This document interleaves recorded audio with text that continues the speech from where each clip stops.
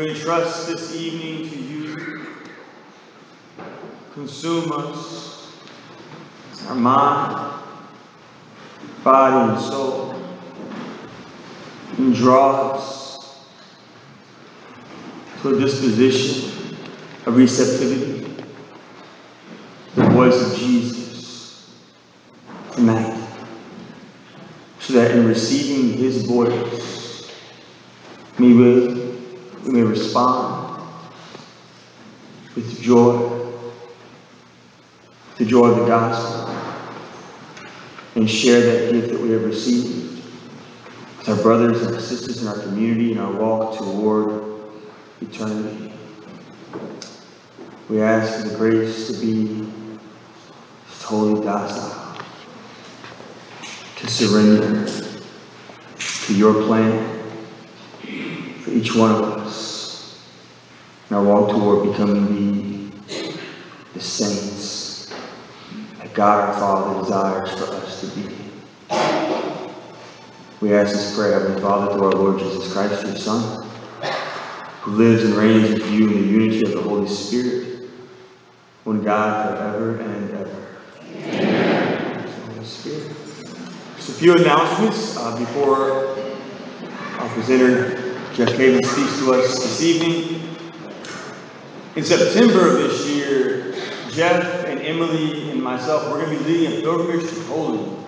And so we're going to go and we're going to visit some of these amazing sites where St. John Paul the Great, and St. Edith Stein, St. Faustina, St. Maximilian Kolbe, Blessed Jerzy Popoluszki spent much of their time, their formation, their walk toward eternity. So we want to invite you to go to www.jeffcavins.com to find out more information about that upcoming pilgrimage in September. It's going to be amazing, and we would love for you to walk with us during that time. Also, during the Lenten season on Monday nights at 6:30 p.m., we're going to be hosting the Bible Timeline study that Jeff Cavins has put together.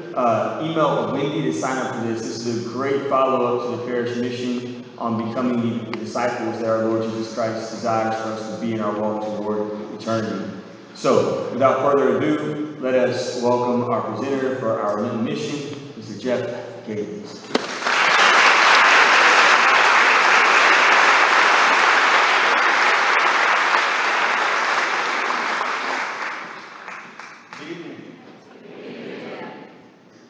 Thank you, Father.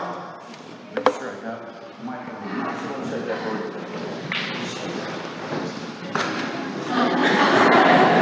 He's also my personal manager. I appreciate that. I owe you overtime now. Well, it's good to see everyone this evening. And how many of you were here last night? Quite a few of you. How many were not here last night? How come? It's good to see all of you, and I have some things I want to share with you this evening that I'm really excited about, and that is sharing about Jesus Christ. And I've been thinking about this all day, and I'm going to share with you a little bit later on what we're going to do tomorrow as well. And I don't get this opportunity very often to spend 3 nights in a parish and to get to know people and to develop an idea that is bigger than just one talk. So this is a real grace to me. And once again, we came down here to Louisiana and got lost in Louisiana in the food and the culture. And we don't think about Minnesota right now. And part of the reason is because we had the record-breaking snowfall in February of over almost 40 inches. That's a lot. I don't know if you've seen 40 inches before, but that's an awful lot of snow. In fact, it's the snowiest February in history for Minnesota, and it is the 6th snowiest month of all time in Minnesota. You would love it. You really would. If you like being trapped in your house and drinking tea and reading books with a fireplace, you would love it, because that's about all we can do. But coming down here has been a real blessing, and Father and I had the opportunity today to once again go out with my friend John False, and we went to what's that little town south here? New Orleans. We went down to New Orleans, and we had lunch at Duke Phoebe Chase with Leah Chase.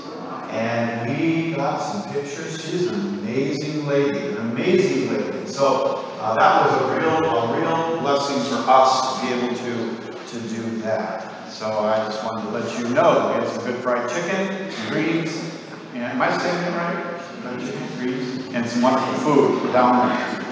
Well, last night, I'm going to pray in a moment, but last night I wanted to just kind of give you an update of what we did, especially if you weren't here last night. This is the Activated Disciple Mission, and we're talking about becoming activated disciples. We're talking about going from being fans of Jesus to being followers of Jesus, from believing the right things to living the right way. And we're talking about going from the page to the pavement. We're talking about putting this in practice and having a shape to our day that reflects the fact that we have a relationship with Jesus Christ. And we have a mission that we're joining with Him. And that Jesus didn't come to earth 2,000 years ago and die for us just simply to get us to agree with His theology and His worldview. But He died for us so that we could be renewed, made new, and that we would become like Him and join with Him in His mission. One of the hardest parts about that mission, to be honest with you, is what do you do with your suffering? What do you do with your suffering? What do you do when you have physical suffering? What do you do when people talk about you or they gossip about you? But what do you do if you have moral suffering? That's the suffering of the heart. You lose a child, you lose a spouse, you have struggled with depression or anxiety, or you have lost your job, and you're wondering, what am I going to do? And you go through that suffering, what do you do? And that's what we're going to talk about tomorrow night. We're going to talk about the disciple and suffering in the life of a disciple. And I have some good news for you, and that is this, that suffering has value if you know what to do with it. And suffering can put a smile on your face and joy in your heart right when you thought that everything was over.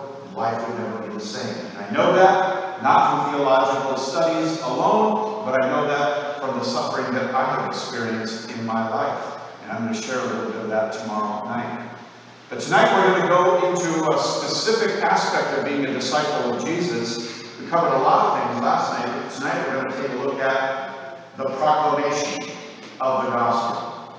And we're going to take a look at how we share Jesus with other people in your way, according to a structure that has been given to us by the church and in the New Testament. And it is a message that works, and it is powerful, and God has given that message to us as a church.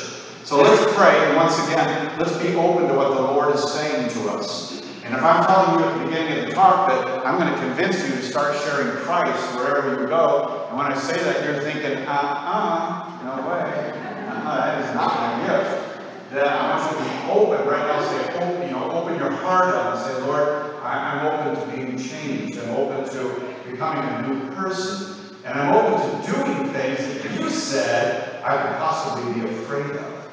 Because the number one thing Jesus said was, don't be afraid. Have you had anything, let me ask you this before I pray, have you had anything in the last 5 years in your parish, by parish meaning your church, in your church in the last 5 years, have you had anything that you faced where you looked over at your spouse or a friend and said, I'm afraid. I can't do that. I'm afraid. They're calling on me to do this. That's out of my wheelhouse. I don't know.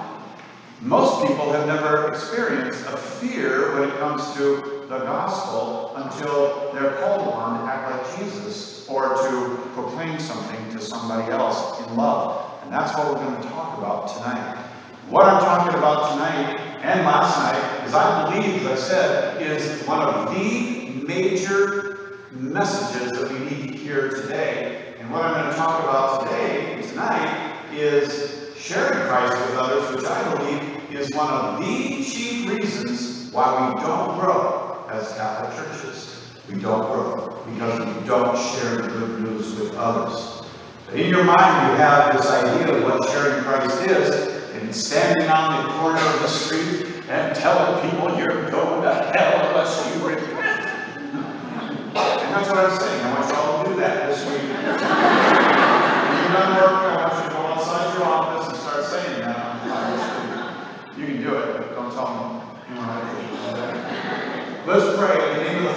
the Son, and the Holy Spirit. Amen. Lord, we love you and we adore you. We thank you, Lord, for giving us life and life eternal. We thank you for saving us and continuing to save us daily. And hopefully, Lord, we will experience this salvation all the way to the end of our last breath on earth. Lord, we acknowledge that you have called us to more than just being saved. You have called us to mission. You've called us to relationship. You've called us to change and become like you. And we know, Lord, that it doesn't happen with a book, and it doesn't happen with a tape or a CD or a television show, but it happens as a result of following you and trusting you and giving our will over to you completely. And so, Lord, we open up ourselves tonight and we ask you to speak deep within our heart. What you want us to hear, what you want us to know, both collectively and individually. We pray this in Jesus' name. Amen. In the name of the Father, the Son, and the Holy Spirit. Amen. A number of years ago, I rode my motorcycle from Iowa down to Bradenton, Florida. And I was only at that time about 22 years old. And I was working in radio in Iowa, and I had at that point already left the Catholic Church. I had grown up Catholic, but I left at about 21. And at 22, I'm driving down to Bradenton, Florida for a summer pastoral training institute. And when I was down there was a class that we took, and it was a class on what they call open air preaching. And I was fascinated because the guy that was teaching the class was advocating that we as students would one day be able to stand up in public and proclaim the gospel. Now that's scary right there. And at the end of the class, he said that tomorrow we're going to go down to the beach. Who would like to learn how to do this? And I'm like, well, I have a problem with passing out when I talk, so maybe that's not for me, but I really wanted to do it, so I put my hand up, and about 10, 15 other people put their hand up. And so the next morning we got into a bus, we went down to the beach, and we stood there, and there's all these people on the beach. And the teacher said, now who wants to learn first? And nobody raised their hand, because we thought he was going to demo this.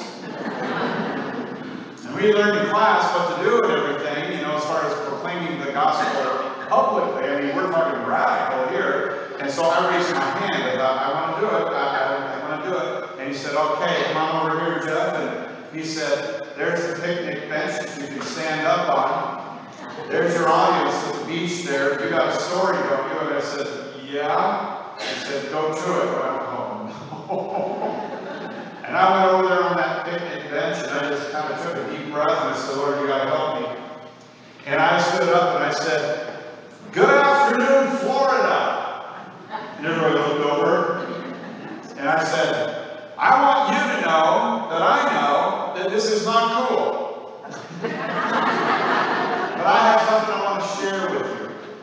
And people started coming around. And I was only going to take 5 minutes in a natural way, not a goofy way, but a natural way, to tell them where I come from, where I'm at, what Jesus Christ has done in my life. By the time that I was done in that 5 minutes, I had close to 250 people surrounding me, listening. And you can hear people saying things like, he's not nuts. He's not crazy. He's normal. He's just a guy. I was trying to be light. But I said at the end, that's all I wanted to share with you. I just want to share with you that Jesus Christ changed my life. And I want to give you an opportunity to do that as well. Now that was pretty radical in my life when I did that. And I did a lot of stuff like that when I was younger. But that's not where most people are at in sharing Christ, is it? It isn't where most people are at. Where most people are at is they're in a coffee shop, or they're with relatives, or they're at work, or they're standing in a line at Walmart. And they overhear lots of different things throughout the day about suffering, about losing a husband, about losing a job, about reading a book, or sitting on an airplane and someone next to you reading a self-help book. when you really think about it and you open up your eyes as an activated disciple of Jesus Christ, and you open up your ears, you're going to see and you're going to hear a lot of opportunities where people are searching for answers in life. And if you go to Barnes & Noble, you'll notice in the self-help section that people are desperately looking for how to get their life together. Time management, weight control, anti-depression, you know? They're looking for how to be successful in life. People are desperately searching. But there's one scripture that I want to read to you, and that scripture comes from Colossians chapter 2, and it talks about the answers to the problems that people have. And we as Catholics believe this with all of our heart.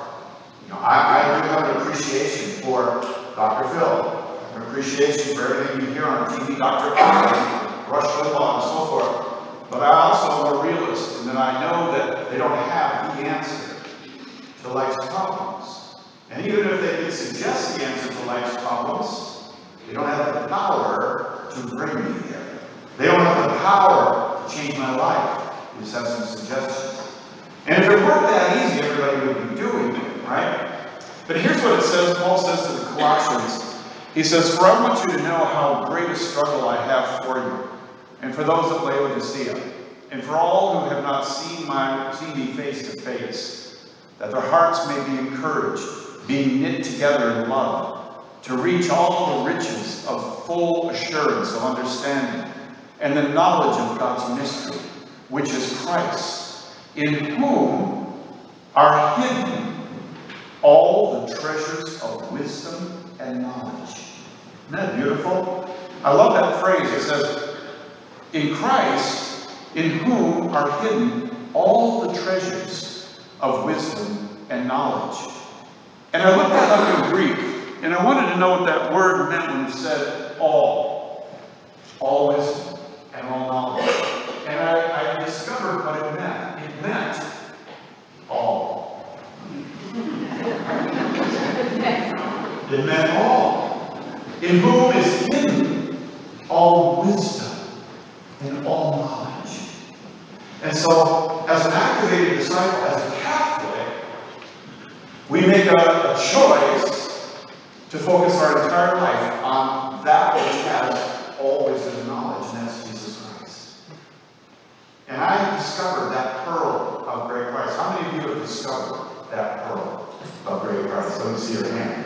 Well, lots of you have. It's amazing, isn't it? So Jesus, as a disciple now, he's the focus of my entire life. I want to follow him, listen to him, gain wisdom, knowledge, insight. And then once I've done this, not only do I live it, but I get to share this with other people. And when it comes to sharing Christ with other people, I have been alarmed at the statistics in the Catholic Church. When I was in Sacramento, California, a little while ago, I was speaking there to a crowd of about 1,200, 1,300 people.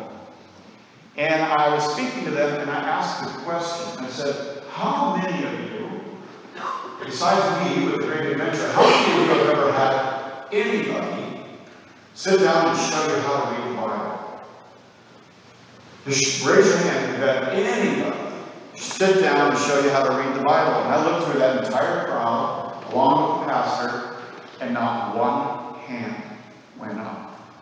Nobody had anybody sit down and show them how to read the Bible. And I asked the question, how many of you have ever shared Jesus Christ with someone that you didn't know, someone outside your family? And not one hand went up. And I said, this ought not to be. That this is the message that we have to share Jesus with others. And the statistics show right now that over 95% of Catholics attending church regularly will go their entire life and never share Jesus with anyone outside their family. And that churches grow by means of people marrying into the church. For example, you can go to the Easter Vigil. I went to an Easter Vigil one time, and when I were there, there was, I think, like 3,300 families in the parish. And at the Easter Vigil, those that were coming in out of 3,300 families were 3 people. 3 people. 2 of them married into the church, the other one read a Scott Hahn book.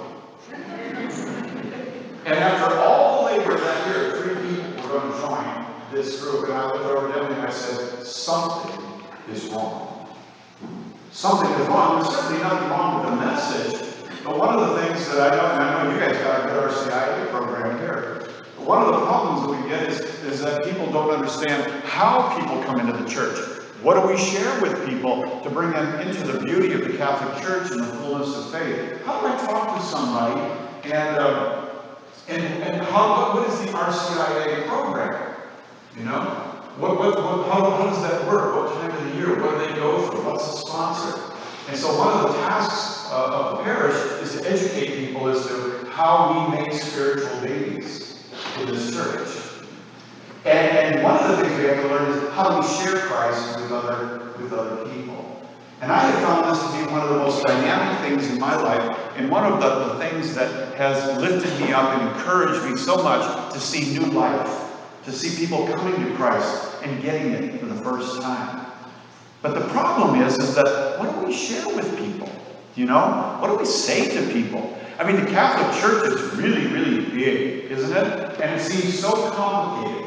If you've gone through the Great Adventure, you know about this great quote from an Englishman who talks about how the church is so big and our kids grow up in it, and he said that, you know, there's so much, there's statues, and there's an altar, and there is incense, and there's oil, and there's a priest, and there's nuns, and there's vestments, and there's sacraments, and there's bingo, and you've got the Blessed Mother, you've got saints, and the papacy, and you've got all of these things. How do I explain all of this to people? Well, that's what the Great Adventure Bible Study is all about, is that it's showing you the story, the great story that God has for us. But what's really interesting when you read the New Testament and you see the growth of the church and what the disciples were sharing with other people, is that they were not sharing all of these other things, because these are things of the family, right? If you look into the back of the church, you see on the wall of saints. That's brothers and sisters in the family, right? You don't have to know about all of them or know about their lives, but they're sisters and brothers in the family. We look around and we see the Stations of the Cross. Beautiful. We understand that, but we don't have to go around telling everybody about that necessarily.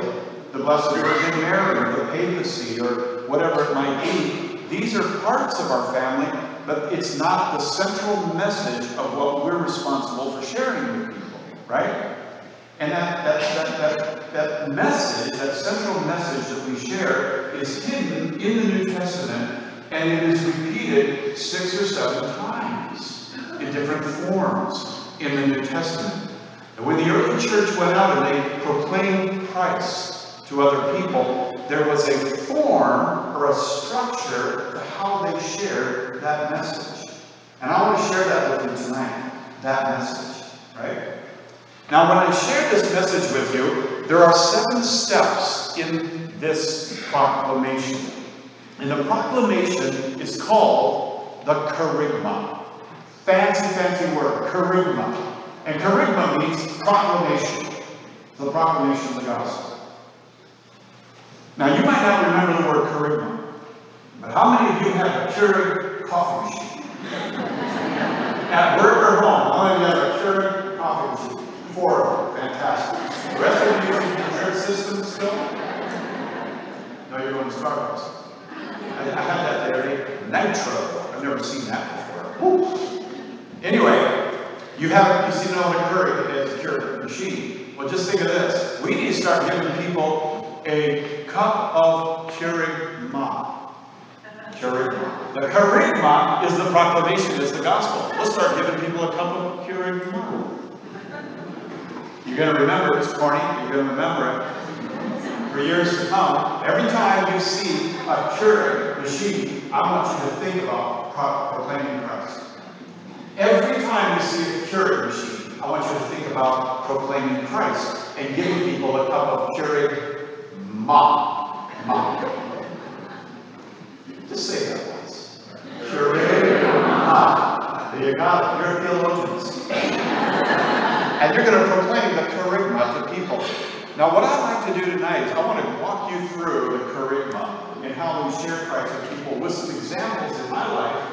And I'm sure that many of you have examples as well that you can share. But before I share those 7 points, I want to do something. I want to predict what you're going to say in your mind after I share these 7 points.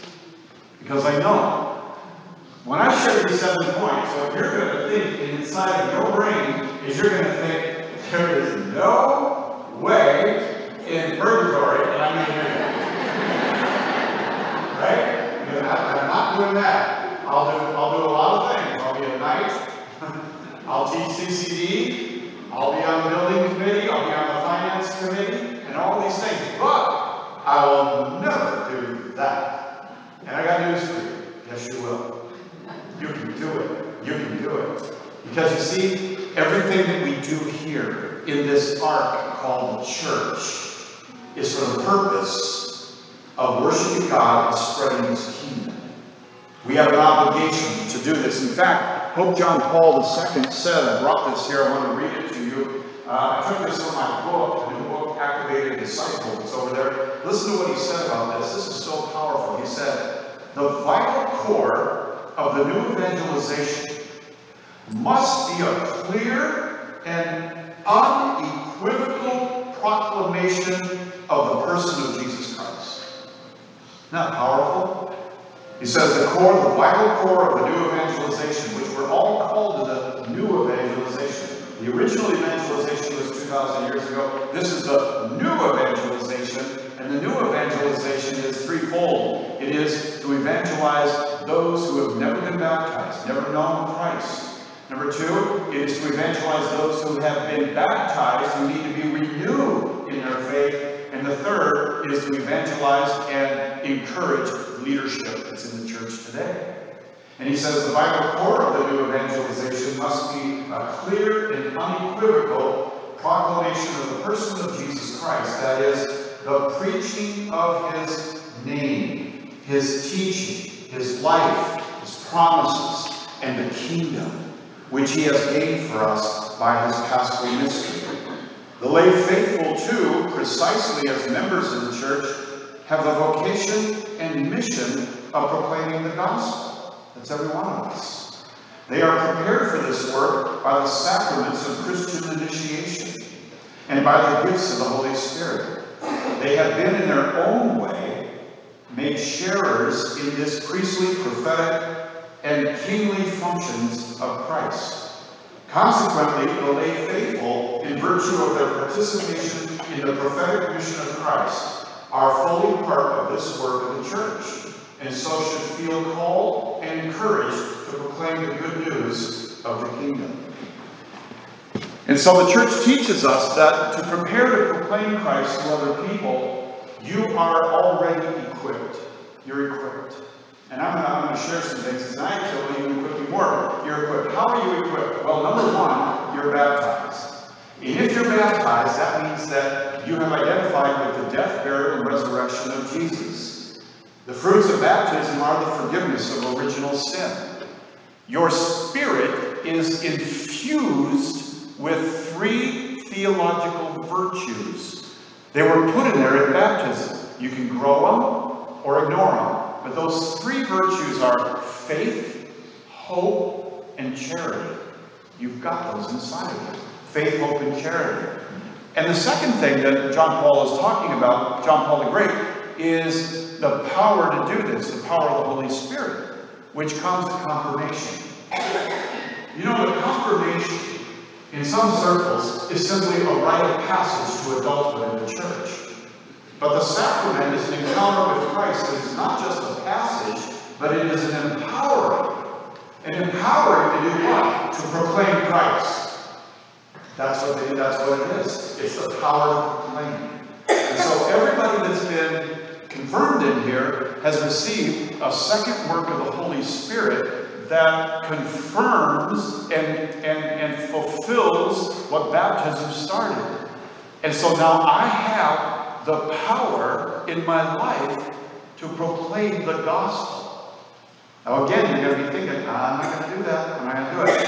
And you know what? One of the biggest, I don't want to ruin a quote for you, but I have to. one of the biggest excuses that people give for not talking about Jesus to other people, you know what it is? It's a quote that they say, well, St. Francis said, which by the way, he didn't. Never did. Proclaim the gospel, and if necessary, use words. And it's used as an excuse over and over. And say, well, I proclaim the gospel just by the way I live. Yay, that's good. But we're all called to proclaim the gospel, and we've all been given a mouth, and we've all been given the gifts of baptism and confirmation, and we can share in the most simple of ways, like Mother Teresa, and many of the saints who were not great doctors in the church, but they proclaimed Christ with their sweet words and encouragement to other people. And so as I talk about this cup of curing mud tonight, it's going to be manifest on this side and this side in so many different ways that are not right or wrong. I proclaim Christ a certain way at coffee shops. I have a tattoo ministry. Did I ever tell you about my tattoo ministry? On my podcast on iTunes, it's free. You can listen every week, talk about evangelization and discipleship. I talk about a whole show called My Tattoo Ministry. And the tattoo ministry is, I look for tattoos. I don't have any tattoos. So you're wondering right now, oh, what are you tattoos? I don't have any tattoos. Do I? My wife over here, I've seen her. But everybody else that I walk around, they have these tattoos on their arms. And when I see a tattoo on the arm, do you know what's interesting about that? Is that typically people put on their arms, on the surface of their body, what was at one time at least deep within their heart. And what was in their heart, they put on their body. If they put it on their body, they wanted it to be seen. And when I see it, I ask questions. And so I'll see someone with 2 dates on here. I'll see July 7th, 1995, July 13th, 1995. I'm like, oh. And I'll just walk up and I'll start a conversation. Excuse me, I couldn't help but notice your tattoo. And they'll say, yeah, I got that. I said, I'm just curious, what do the dates mean? You see, there's nothing wrong with asking the question. What do the dates mean? And immediately they'll start to tell me. In my tattoo ministry, I have never had anybody say, that's my business. But in every situation, they were eager to tell me, that was the date that my baby was born and my baby died. His name was David. Really? Tell me about David. And I'm in a conversation with someone. Getting into a conversation with people is half the battle. And it's curiosity and asking questions and loving people and being interested in people. When I was growing up, I used to ask my dad if he would drop me off at the mall. Now, when I was a little kid in the 90s, I would say to my dad, will you drop me off at the mall? Now at that time, you all didn't know what a mall was.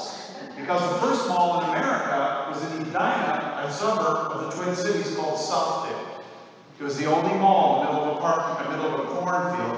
And my dad would take me over there and I would sit in the middle of the mall. You know what I would do? I'd people watch. How many of you like people watch? Why are you going to go to the Mardi Gras? Food, yeah. But people watch. People are interested in people. And we're interested in people. Why? Because we serve a God who's interested in people. We're fascinated with people, and God is fascinated with his sons and his daughters. Have you ever noticed how that has become less important in recent times? People. If you go back to the 1960s and look at a magazine rack, you'll see Life magazine. Life. Biological, plants, people, animals, life. And then in the 70s, the big magazine was People. People magazine went from life to people. And then in the 80s, it went down to us. This is you and me. It's us. This is what we're going to read about. This is what's important. And then in the 90s, self. The magazine called Self. And then in the zeros, it wasn't even self, just one person. Oprah. So we went from life to Oprah. But I would submit to you that God is interested in people, and that's why you're fascinated with people.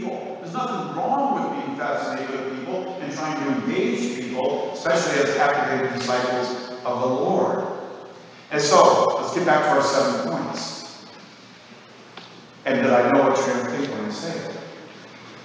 So let's go through those 7 points real quick. I'm going to go through them quick, and then let's go back and just explain each one just a little bit. And then I want to give you some examples of sharing Christ in a natural way. Because deep down inside, I think we want to do this. Okay, number 1. And these are in the book of Acts. These are speeches that have been given to follow the basic structure of proclaiming Christ. Now remember, you don't have to talk about pre-scandal. You don't have to have all the scriptures memorized about Mary. You don't have to have all the scriptures about purgatory and an explanation. You don't need to be afraid about any of that. Just tell people, I don't know all those by heart. That's interesting. I can get those though. But we do want to know the message. What is the message? And here it is, the 7 points. Number 1. Number 1. God loves you and has an amazing plan for your life. That's number 1. It's very beautiful, isn't it? It's very simple. It's very warm. God loves you and has an amazing plan for your life. Right away, our minds, our modern minds are thinking, I am not going to tell someone that God loves them. My response to that would be, why? Why would we say that? Is it the truth? Yes, it is the truth. Do they need to know the truth? Yes, they need to know the truth. Do you have the truth? Yes, I do have the truth. Do you have the tongue? Yes, I do. Then do it. Not my gift. Not my gift. Number 1, God loves you and has an amazing plan for your life. Number 2, sin has broke this relationship. It has messed our lives up. Sin has messed our lives up. Right? Right away you're thinking, wait a minute, not everybody believes in sin. That's okay. That's all right. You see, this is the message. I don't have to anticipate. You don't believe this? They think I'm weird. You know? It's the message. Number 1, God loves you and has a plan for your life. Number 2, sin has interrupted this plan. It has seriously interrupted the plan. Number 3, good news, Jesus Christ has died for our sins and given us life. That's the message right there. Number 3, Jesus has died for our sins and he's given us life. Number 4 is that he asks us to respond to this message by repenting. Or I don't use the word repent with anybody. You know what I use? I use what the Catechism says. The Catechism says that repentance is a radical reorienting of our lives. Repentance is a radical reorientation of our lives to Christ.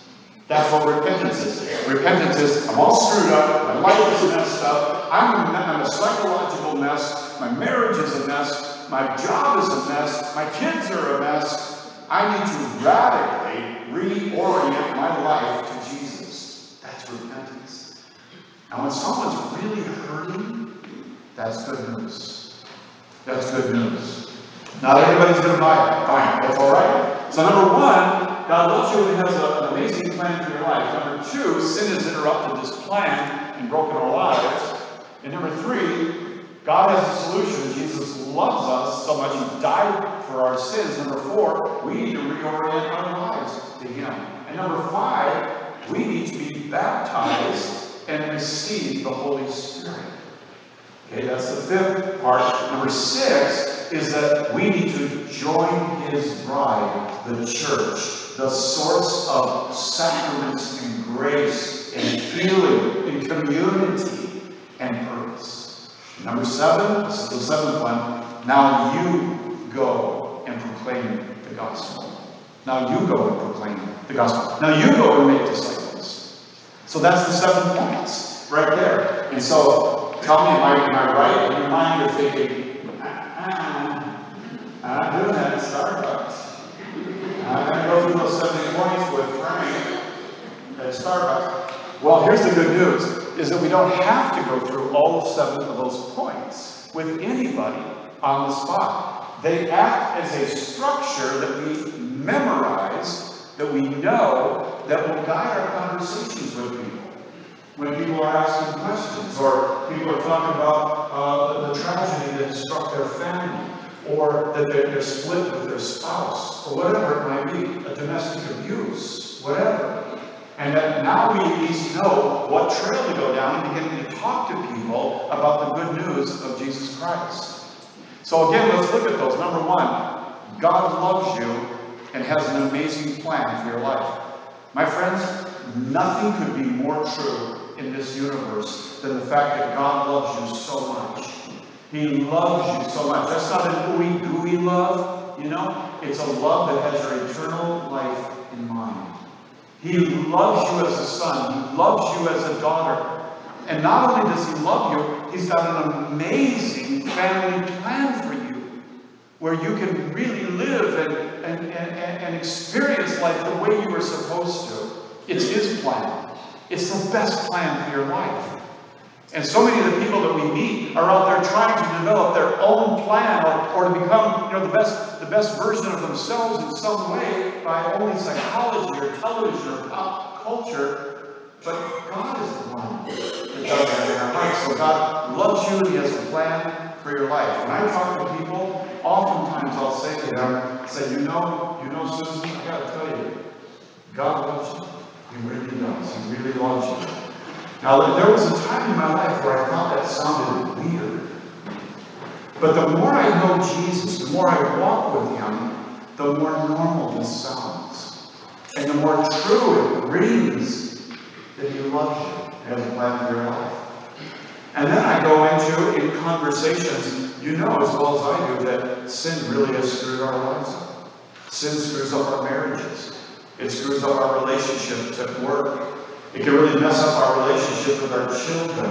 Our finances can be spent inappropriately due to sin. I can get due to sin and other things. I can start to really blow my life apart.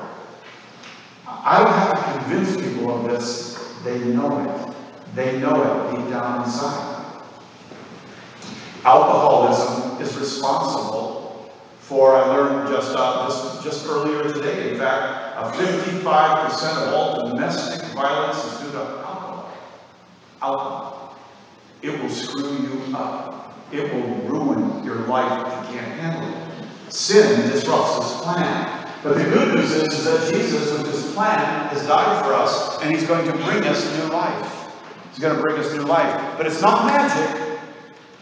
He expects us to reorient our lives to him. That's called repentance. And then submit to him in baptism and confirmation to receive the power of the Holy Spirit to live this life. So we can go on and on and on about those 7 points, but still we might not be convinced that we can do that even in a casual conversation with someone.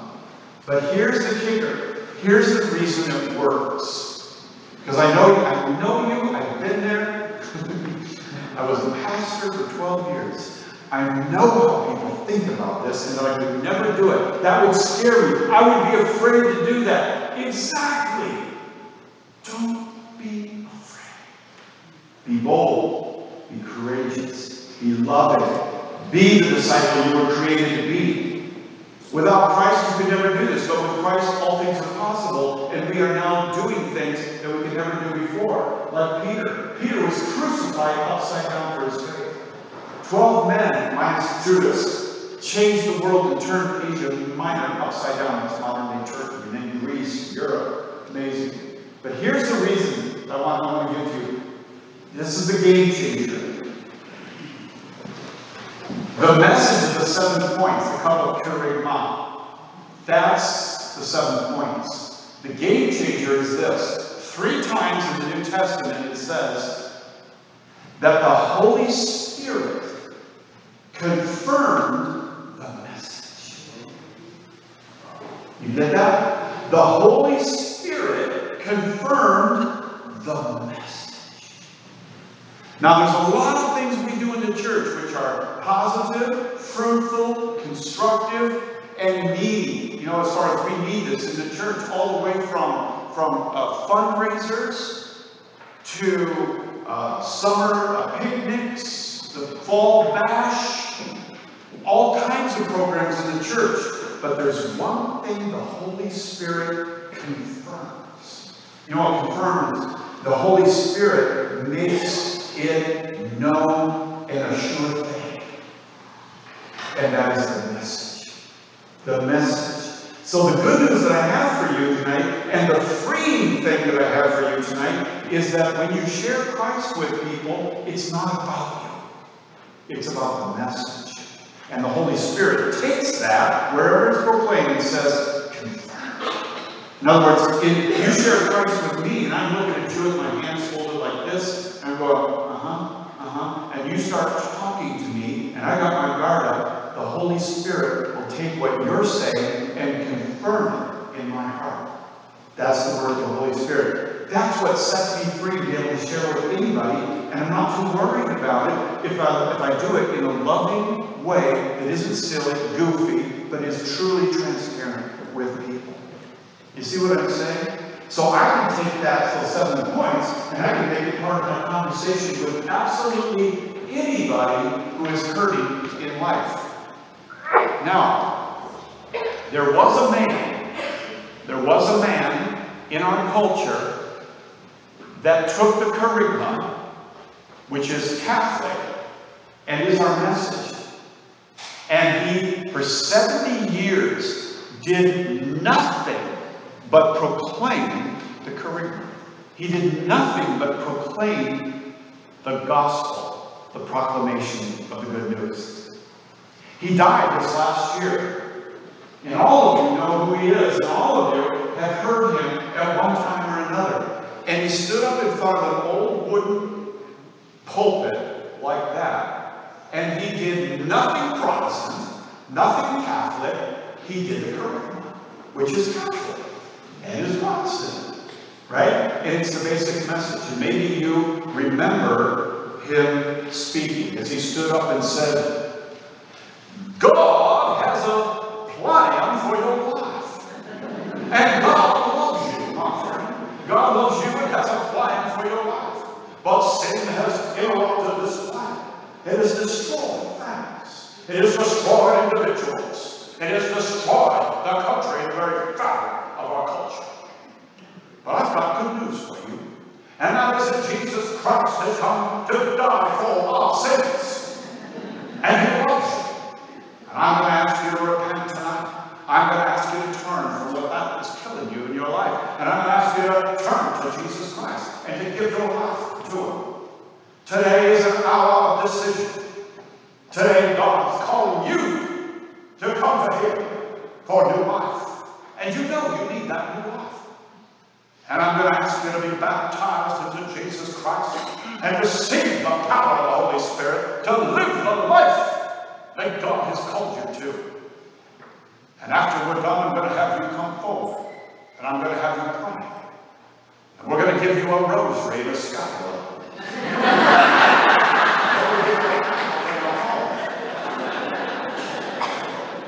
I have some water from the Jordan River that I want you to put in your home and bless your home.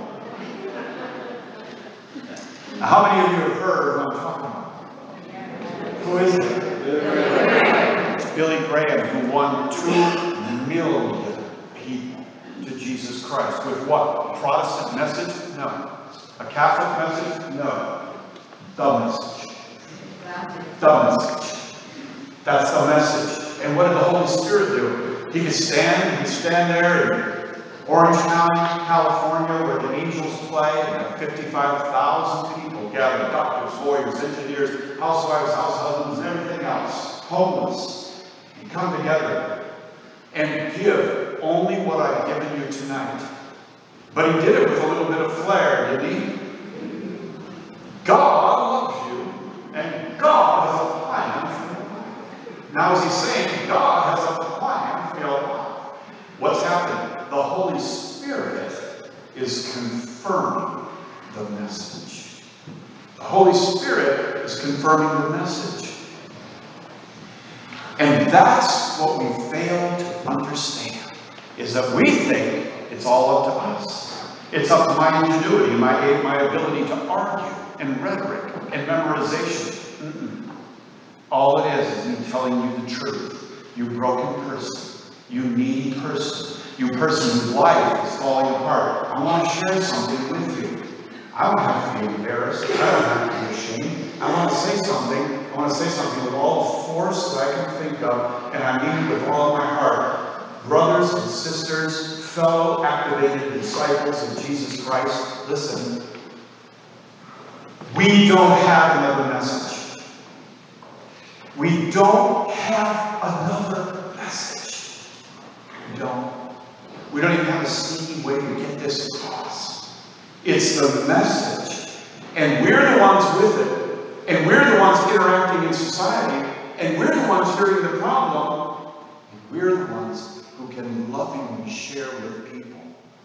Do you know I've been sharing Christ with people for over 40 years now? And do you know that I have never, ever had anybody attack me or think that I was crazy or tell me to get lost? I've never had that.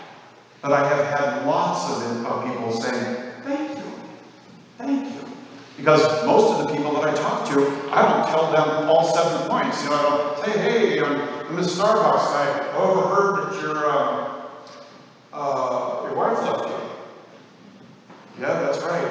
Yeah, well, let me just say, God loves you and has a pleasant, amazing plan for your life. I mean, life.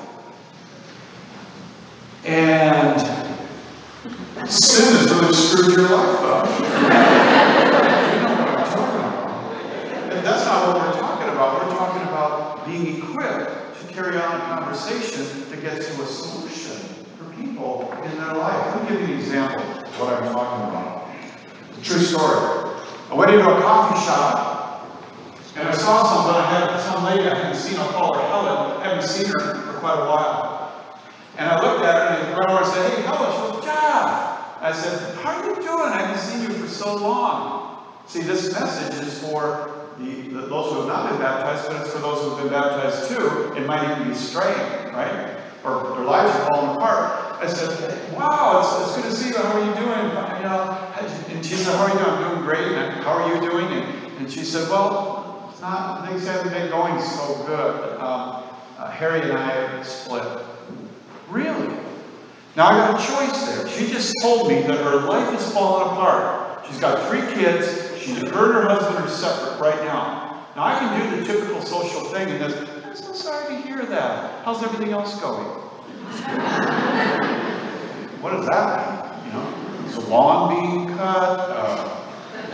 You need to repaint the side of your house. What do you mean, what else is going on? This is pretty big. And to get this, she told me, we've got to wake up to what people are saying. She told me this. She's opened the door. My husband and I have split. Now, I knew them as a good couple. They loved each other. Things were going great. Well, what happened? See, ask questions. Ask questions. What happened? People say, well, that's none of my business. No, it might not be your business, but it's his business. And he sent you on his business. What happened? What happened? I'm curious. Well, the Lord just kind of grew apart. You've heard that before, right? We just kind of grew apart. And I was going my way, I was going his. And, you know, just things got just, you know, we just realized we weren't compatible and so forth. All of this is not true, okay? But I don't have to argue about this. I'm going to give her the message in love and see what the Holy Spirit can confirm here. And so I said to her, I'm really excited to hear that. I said, Helen, can I just say something to you? I just feel like I need to share with you. That is honest. That's not a weirdo. That's a friend. That's a friend, you know? Can I just share something with you? I said, sure. Can we sit down for a second? Sit down.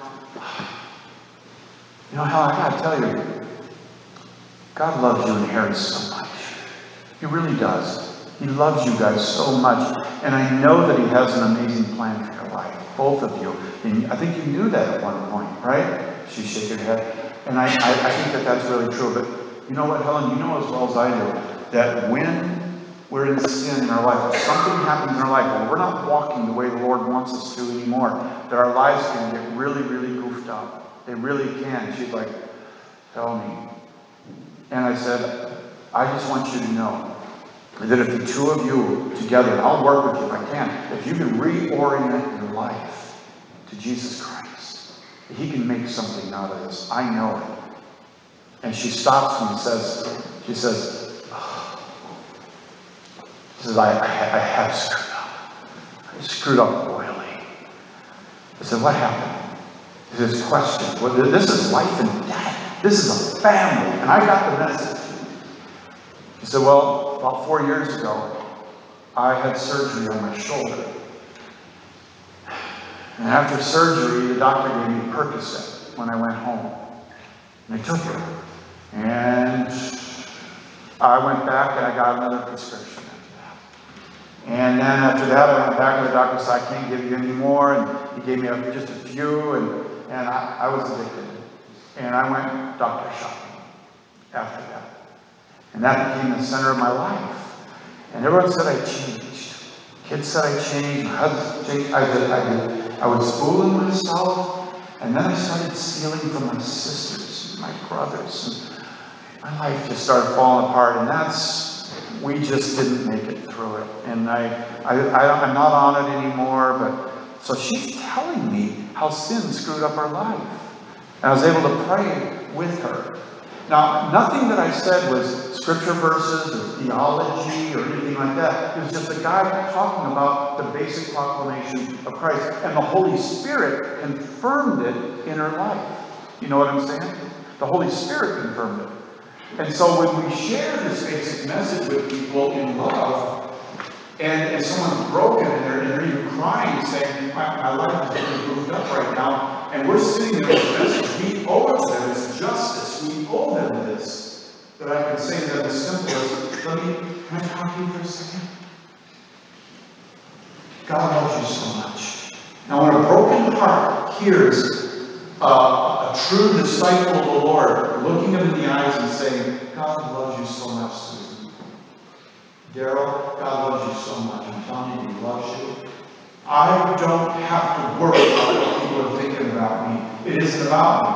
I'm the messenger. I'm the envoy. I'm the ambassador.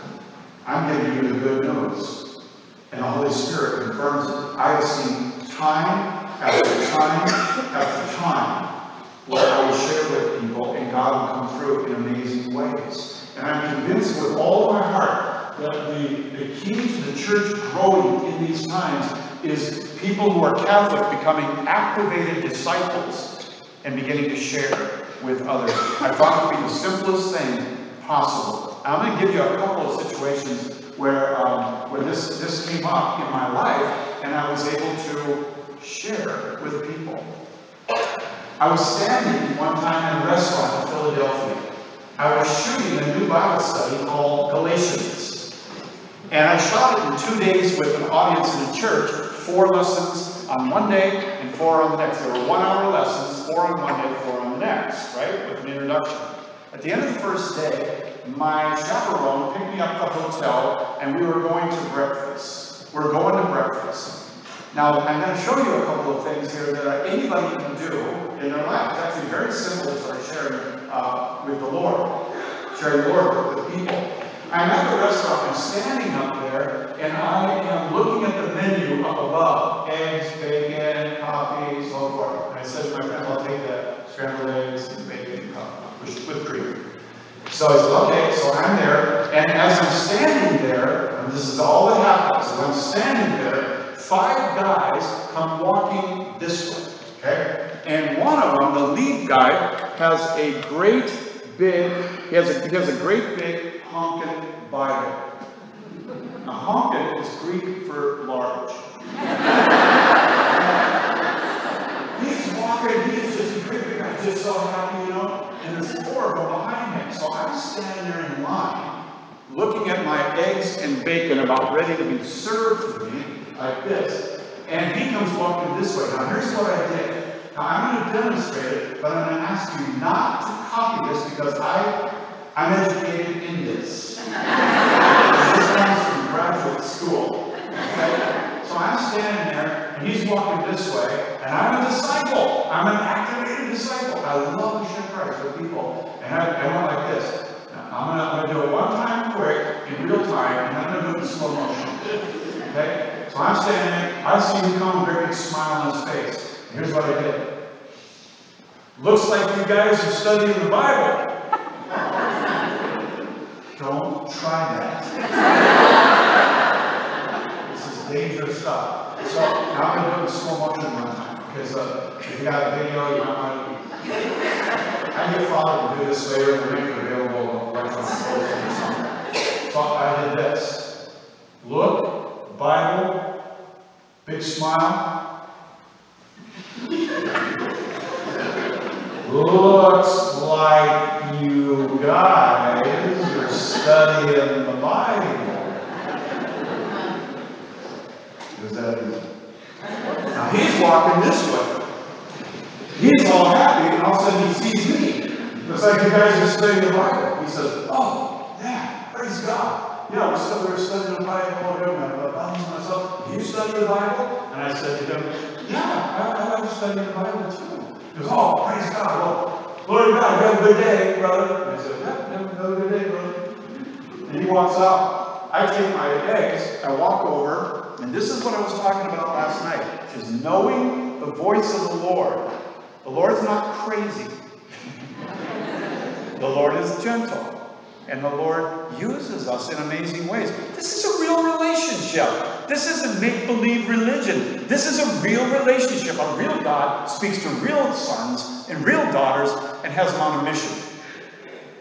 I feel sorry for people who are not on that mission. It's just so fun. So I'm ready to put the eggs down. I looked over, and the last guy, the guy with the Bible, is filling up his mug to go. The other one's already gone. And as I put it down, all I thought in my mind was, go talk to him.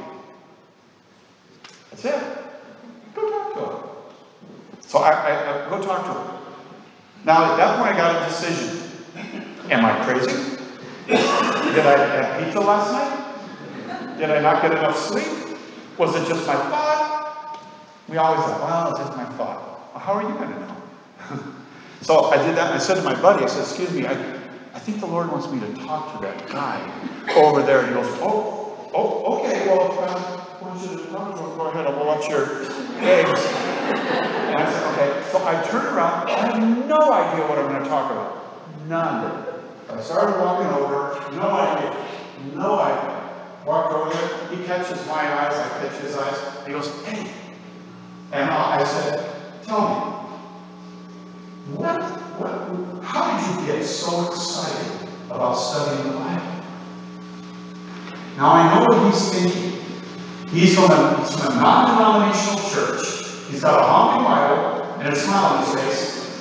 And I know he's a soul winner, and here comes this lost little Catholic over there. And says, what? How did you get so excited about studying the Bible? He licked his lips. Look at that. Oh, praise God. Well, he says, well, first of all, yeah, you know more. I said, sure. He says, well, first of all, I was raised Catholic, and I ended up getting saved, so I had to leave, so I wasn't getting fed. And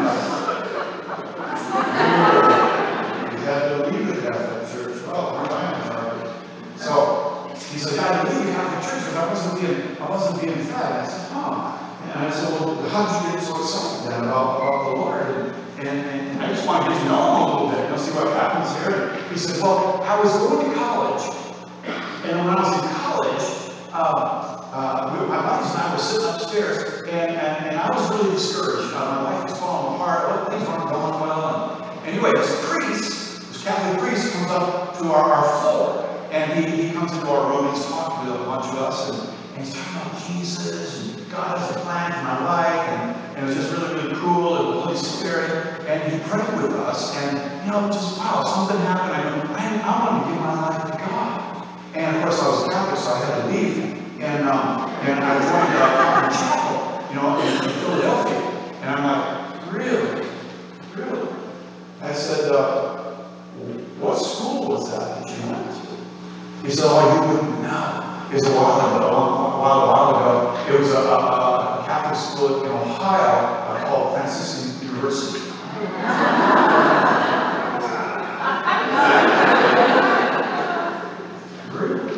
Who was the priest that just spoke to you.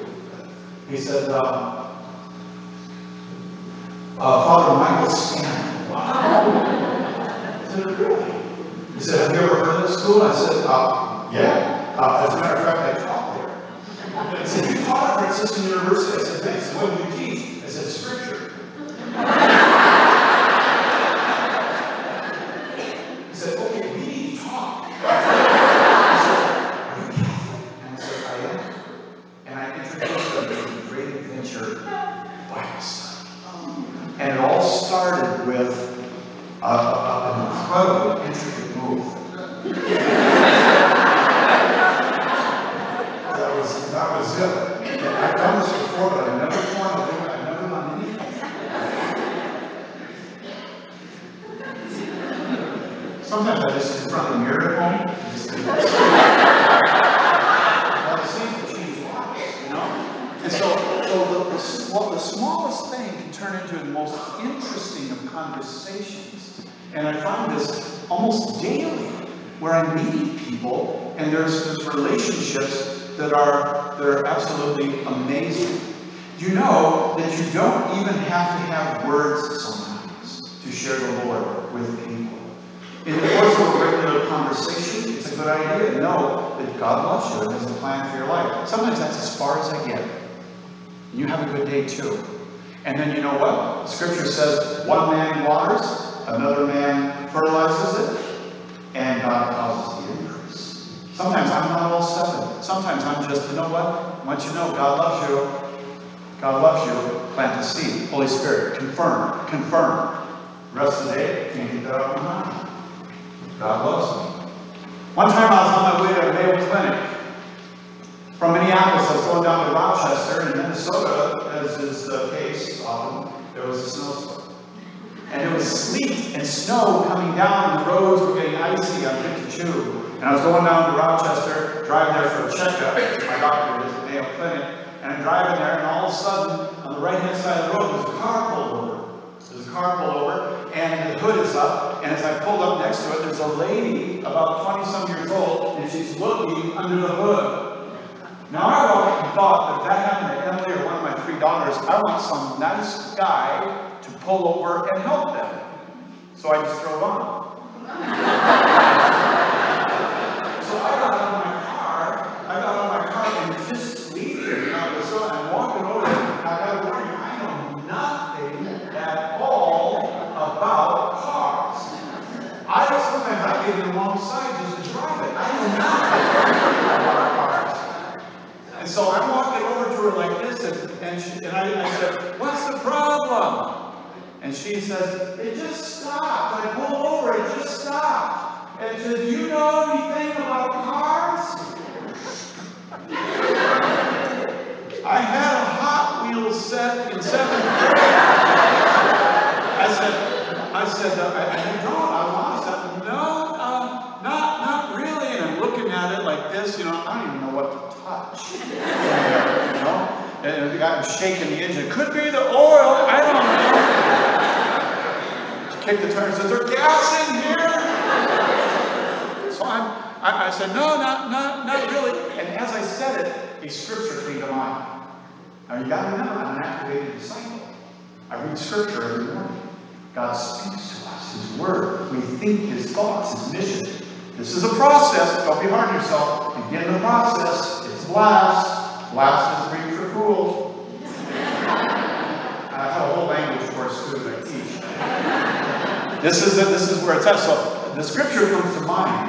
Silver and gold I do not have, but what I do have, I give to you. In the name of Jesus Christ of Nazareth, rise up and walk. That's what came to my mind. Now, I don't want to quote that one. I put the car substituting the layman. But it came to my mind, so I have to assume that God is speaking to me, and He wants to use me in some way to bless her. So I'm going, no, I don't know anything about cars. I said, I got to be honest with you. I'm a Christian, and I follow the Lord, Jesus Christ, and how about we do this? How about if I pray for your car? know? And she says, what? I said, I'm going to pray for your car. I said, I can't do anything else, but I can take you to a station. Why don't we do this? You go in your car, and I will pray for your car, and then I'll tell you when to start it. And she said, are you serious? I am serious. Just do it. She goes, all right. And so she goes in there. I went through the hood and I say, all right, Lord. You're going to have to do something here. Sorry to put you on the spot. But Lord, just show her you love her. Show her you love her. Or heal me after I make a fool of myself. Because I'm willing to say, well, I'll take you to the station now. That didn't work. So I said, Lord, I put my hand on the engine. I said, Lord, help this lady. Please help this lady. I said, all right. I turned the key. Boom. Started right up. And it's like,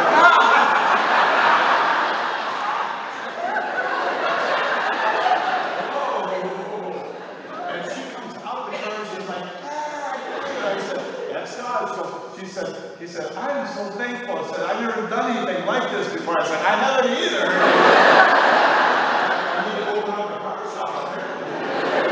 So that day, it was like very light, and it was very, I'm a Christian. I'll tell you what, I'll pray for you. If that didn't work, you're going to do? Say, I'll take you in the car up to the next exit, and I'll get you to that gas station. I'll help you in one way or another. We got all kinds of opportunities, in our lives to share Christ with people. On airplanes, left and right. It's amazing how many opportunities we have. And I love it. And let me just end with this last little deal. I was at one gas station in Pelican, Iowa. And two things happened within a week. In the morning, I was on radio. I was a radio announcer. I was also moving into becoming an associate pastor in a denomination in Iowa. And a lot of this stuff is all done as a pastor. And some of it's done as when I was a little bit younger. And I'm at the gas station, and I'm standing inside. And I notice this guy comes up to get gas. Because that's what you do at a gas station. He's up there getting gas. And as I'm looking out at him, I have a thought. Now, I don't expect you to do all this necessarily this week. Wait till next week. He says, I get a thought. Tell him that I love him. Yeah. Oh. That is pizza. I said, tell him that I love him. Oh. And it was really strong. Tell him that I couldn't shake it. And he comes walking into the store. And he comes up to the counter there, and I'm standing at the counter, and I looked at him and said, sir, I said, can I say something to you? He said, sure. And this was 6:30 in the morning. And I said, I just thought I got to tell you something. He said, what? God really loves you. He really does. And he backed off. He got this look on his face. I went, wrong guy. And he slammed his hand on the counter, and he goes, what is going on today? He said, it's 6:30 in the morning, and you're the third person who has told me that. And I said, well, maybe he loved you. And he ended up talking to him, and it turns out he was running from something. He was hurting. He needed to know that God really loved him. This is an example of just this little thought. Another man came in a week later at the gas station. He was on a motorcycle. He was driving on a motorcycle. What's his name? Dean. He came in on a motorcycle, and he's standing, comes into the gas station, and I said, where are you going to? Where are you traveling on a motorcycle? He said, I don't really know.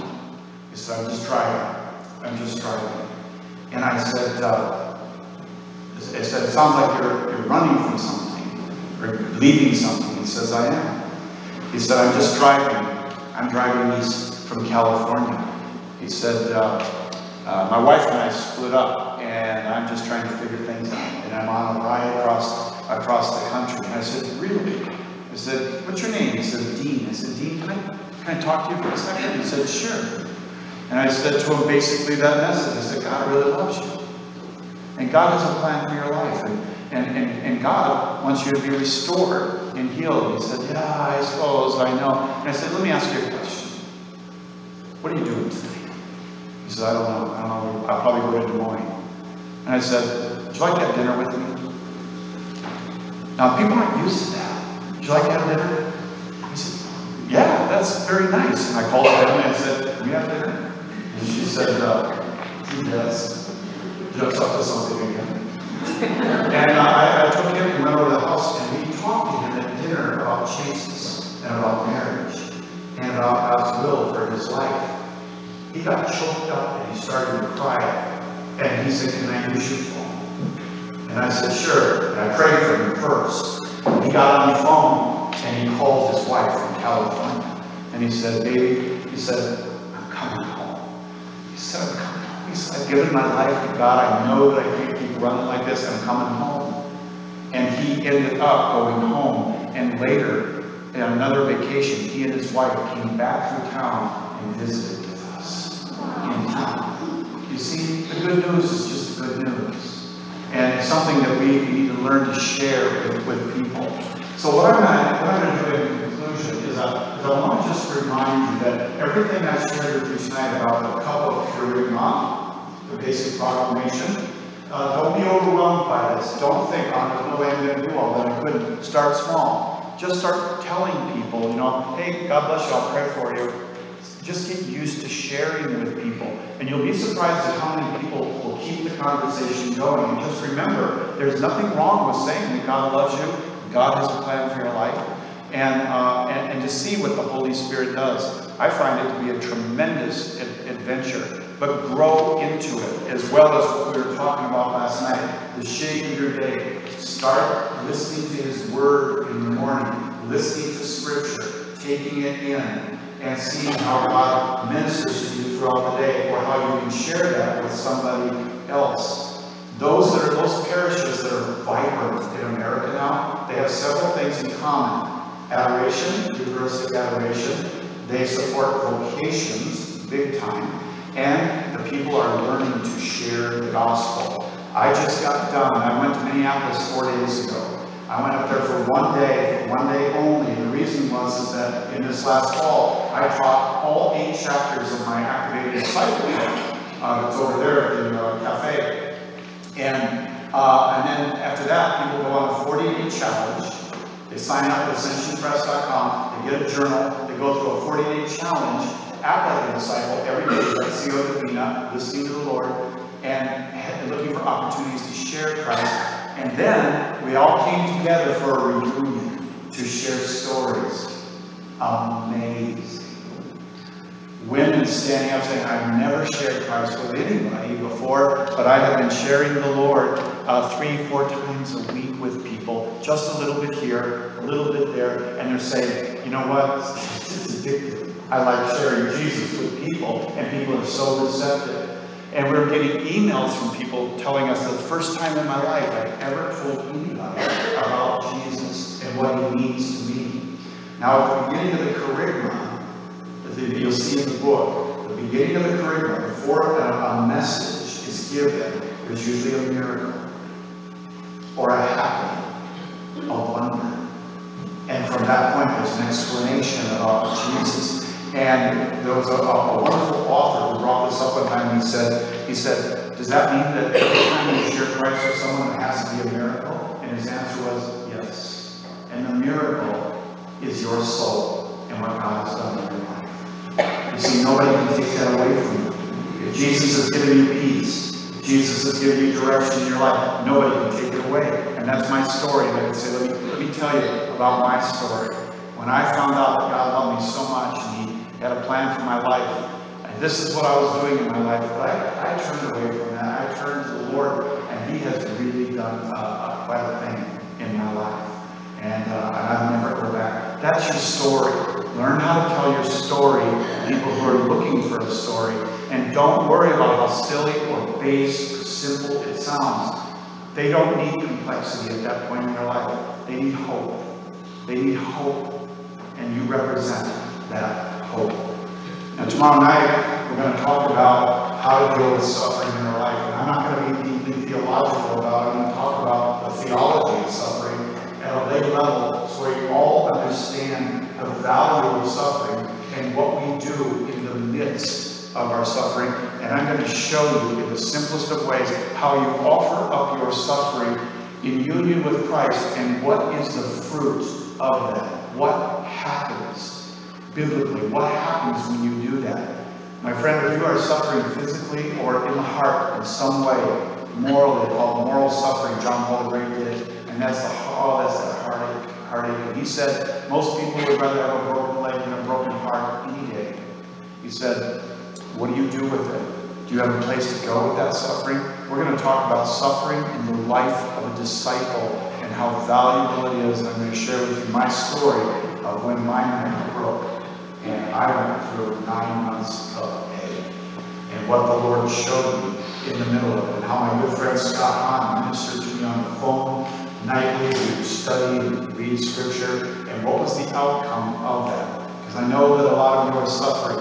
You know, I just am talking to you afterwards. You lost children. You lost grandchildren. You lost your husband. There has been sickness in the family. There has been financial and vocational ruin in some people's lives.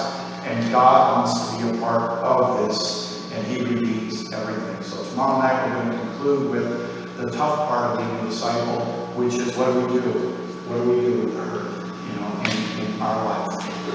I'm going to pray, and after I pray, I'll just mention a couple things real quick, and then we're going to go over there. And I'd love to meet you in Cafe right across outside the door here. By the way, if you're not from this parish, and you're looking for a parish to belong in, a church to be a part of a family, this is an incredible place. It's a place that welcomes people who all look different. And when you walk out, you'll see a line of pictures in the back there. Father Josh is very big on the communion of saints, and that people see saints that look like them. All the saints are not white. All the saints are not black. All the saints are not brown. The saints are all of us. And we're members of the body of Christ. But what he has going over there is truly remarkable in their outreach. And if you ever get a chance to look at that, it's really a tremendous work. And I'm excited about what Father Josh is doing. I pray that the diocese will get about 25 or 30 more Father Joshes. The only reason for that.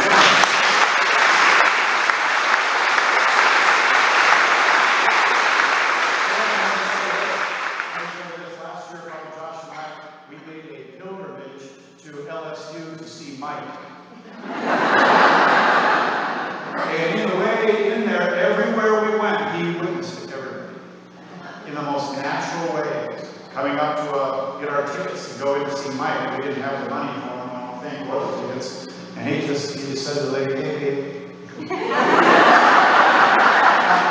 say that in Minnesota, I'll be on north. All right? Down here, hey, she goes, hey, you're going on TV, aren't you? And Father Chuck, yeah, oh yeah. And he's, how's Jesus doing in your life? Fine, go ahead, go on in. I mean things that are free, I hang around with him. And it's just a beautiful thing. Last night afterwards, we went out to eat, and he was sharing Christ with the waitress, and what's your glory story? Well, tell me what's happening, what's God been doing in your life? This is so easy.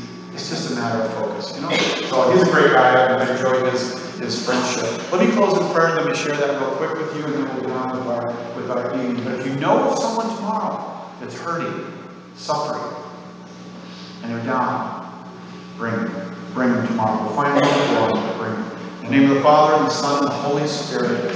Amen. Lord Jesus, we love you, and we thank you for really changing our lives. You've given us purpose.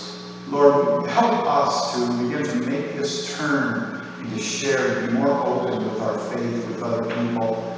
Lord, we're not asking that everybody become like me today or Father Josh, but that they would be themselves and to be more willing to take risks in loving people and telling them about the greatest thing in our life, which is you.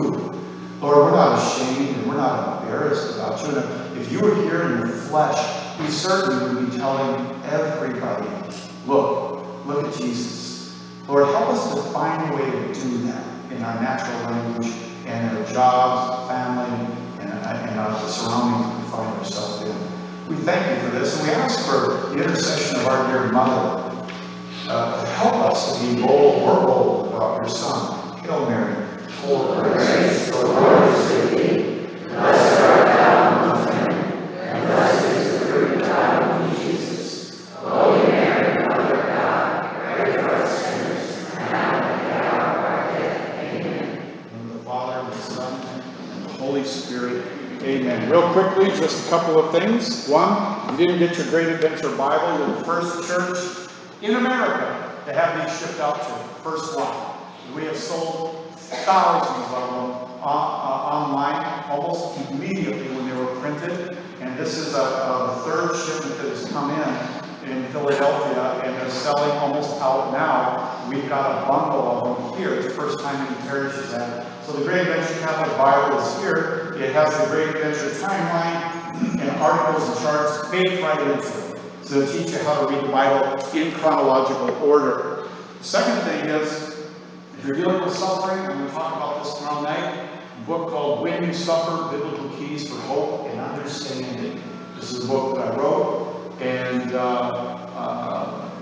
this is meant for everyday people to understand the suffering in their life that's there. If you have family members that left the church and you're wondering if they're ever going to come back, people ask me all the time, why did you leave? Why did you come back to the church? Scott Bond told me to write a book, so I did. My Life on the Rock, A Rebel Returns to the Catholic Faith. And in this edition that's out there now is now with a special chapter called Leading Others to Christ. And in it are prayers that you can use for people to pray with that are Catholic or are not Catholic, are not baptized or have been baptized. And so Scott and I wrote that chapter, that Leading Others to Christ. What we're talking about tonight, it's in the book My Life on the Rock. The third is my wife's vulnerability of the Mohawks, the story of St. Kateri Tekakwitha. She's Native American, and it is an amazing story. And she researched this, and she wrote about St. Kateri. St. Kateri not a foot off the ground, but St. Kateri with both feet on the ground. She's a woman just like us. And the story of her conversion is remarkable, remarkable. So Ignatius put this out. Father Papa from EWTN to forward to that book. So those are some of the things that are available there. And I am going to turn this back over to Father Josh. And looking forward. How many of you are going to Poland in September? Great. Hope to see you. We're going to have a lot of good last. Great, yo. So tomorrow night, 6:30, we'll see you here. Afterwards, we'll be in the cafe, signing books, selling books. These are all great resources, not only for you, but for our community. So please take them and share them so that we can all become saints in our walk toward eternity. The Lord be with you. And Almighty God bless you, the Father, and the Son, and the Holy Spirit. Amen. Thank you, Jeff and Emily.